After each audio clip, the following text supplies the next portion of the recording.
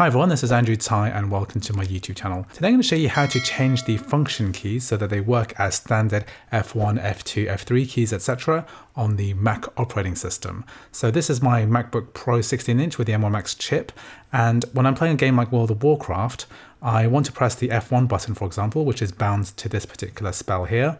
And if I press that, it's actually going to change the brightness setting on my computer, and that's not what I want. What I can do is press the function toggle here and press F1, and then that will actually enable my spell. However, it's a little bit of a pain to do that, so I'm going to show you a couple of methods to fix this issue. So the first thing that we can do is go to the system preferences. We can go to the keyboard section here, and then we have this option here which says use F1, F2, etc. as standard function keys. If I toggle this on now, then what it means is that these F keys will actually function as F keys, and they're basically just going to work as normal keys. And if you want to access the brightness setting again, you just hold down the function key here, and then you can change any of the kind of Mac settings here, including volume, etc. It's all going to be there. However, this is a bit of a pain because if you want to use the standard function keys for particular games, then you're going to have to go to these system preferences and then toggle them on and off, especially if you want to use the normal Apple keys again, if you're using a kind of work application. So I'm going to show you another method of doing this, and I'll leave a link in the description for this utility called Fluor. So this is a particular GitHub page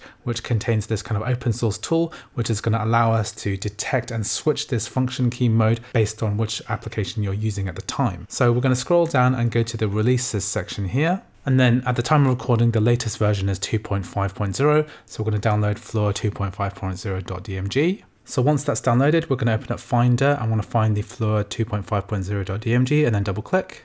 And then we're going to move this into the applications folder by dragging and then dropping into there. And now I've opened my applications folder. I want to double click on Fluor to open it. Here we're going to press the open button. Here we're going to enable notifications, and we're going to give Fluor the ability to control the system. So I'm going to open system preferences. We're going to enable this accessibility button by pressing the padlock button here. Then we're going to authenticate. And then we're just going to make sure that Fluor has been ticked on the left side of that box. Then we'll close this. And then just going to reopen Fluor now that it has all the permissions it needs. So when we use Fluor, it's going to detect different games and applications. So it's automatically detected WoW. And what we're going to do is we're going to change the mode to the function mode. So we're going to toggle that on here. And that means that when we're running the game, we press the F1 key and it's actually activated the correct spell, and that's now working. However, if I focus another window, for example, I've opened up Finder, now my brightness keys are working correctly. If I press the F1, it's actually changing the brightness. Whereas if I'm in WoW, if I press F1, it's going to take me out of stealth, and that game is working correctly. So within the preferences here, we can also change it so that Fluor starts at login. There's also a preferences menu here where you can change some additional settings here. However, this basically now works. Whenever we run a new game, we can go ahead and add new games to the Fluor triggers. Also, we can go into running applications and then change the behavior for each particular game or application. Anyway, I hope you found this video useful. I've got lots of other Mac tutorials on my YouTube channel. Please check it out. If you liked the video, please like, please subscribe, and I'll see you in the next video.